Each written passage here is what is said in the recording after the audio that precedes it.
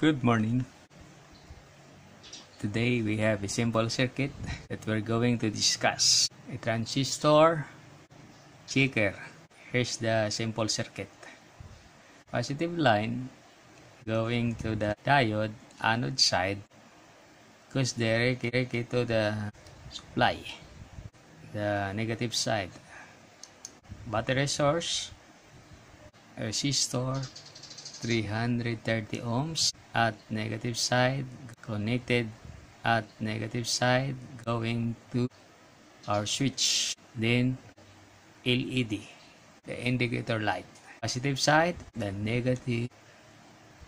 The other switch, also connected from the ground, goes to the anode side of our green indicator light.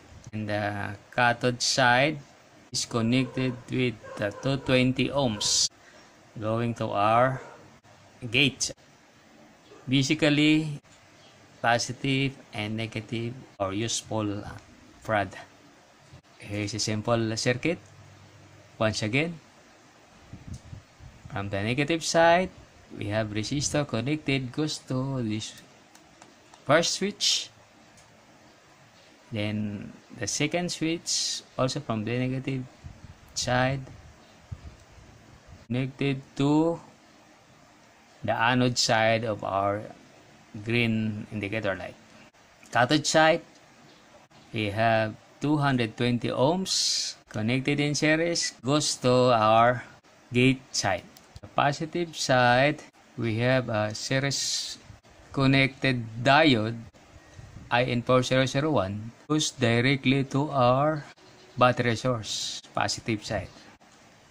Layout. Very simple. This is our source, the positive, the diode.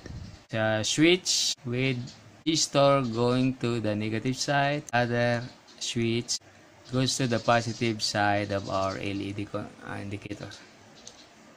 And this is our gain.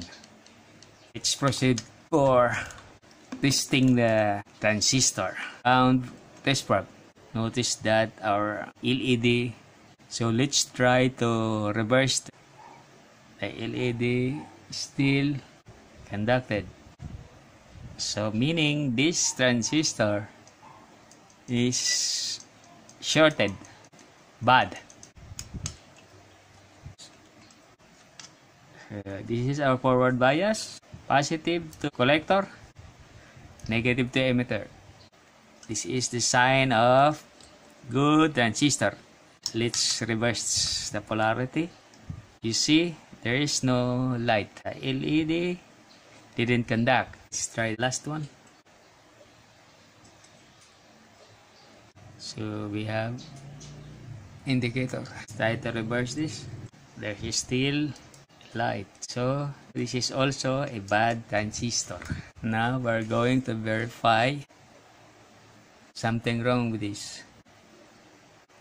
So we have a very low resistance, nearly zero. Let's check the good one. 0.509. Reverse polarity, no resistance. This is a good transistor. Let's check last one. The shorted transistor. See the other one. Only forward bias has a resistance. Reverse bias has no reading. This simple circuit does a good job. We need only 2 resistor, 2 LED, and switch. You can fabricate this using a universal board. Next time, I will teach you fabricate this simple logic probe. Positive pin and the ground. The indicator for the power, and this is for the functionality of the IC under check. Next time, I will share the diagram and value of this IC.